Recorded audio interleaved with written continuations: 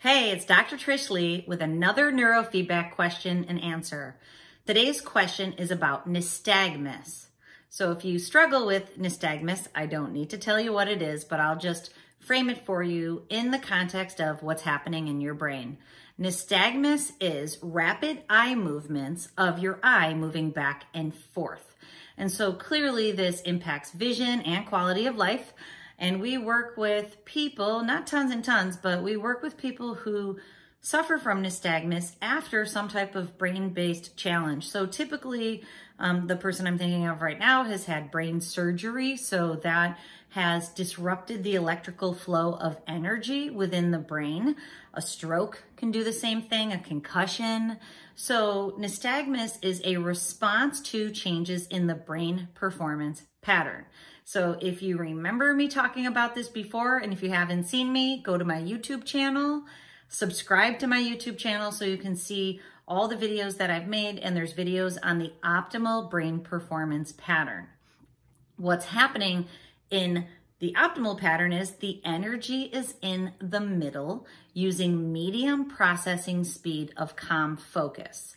When someone suffers from nystagmus, the science shows that their brain performance pattern is using too much extra slow and slow speed and too much extra fast speed simultaneously.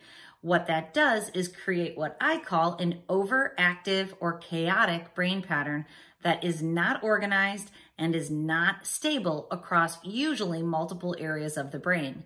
So what that means is, as neurofeedback is used to organize and then stabilize the new, better brain pattern, reducing the slow speeds, reducing the extra fast speed, and using more and more of medium speed for calm focus, the brain is able to process information, that's information coming in or going out in real time, and skills come online and the nystagmus decreases.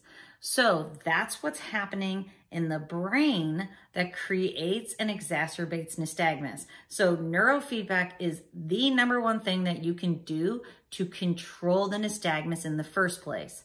Now there's another study that shows that in concert, I believe, in concert with neurofeedback, you can use another biofeedback mechanism. So as you feel greater and greater control of the nystagmus with auditory feedback, you can learn to control the nystagmus more and more because your brain's in a better spot.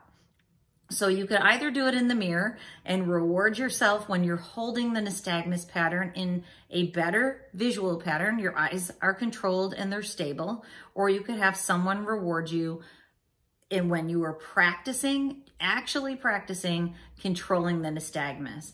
There's scientific studies that show that both of them will help your brain perform better and your nystagmus decrease. If you want to know more information about that, visit my blog post at Dr. Trish Leigh. There's one there on nystagmus and neurofeedback. And remember, control your brain or it will control you.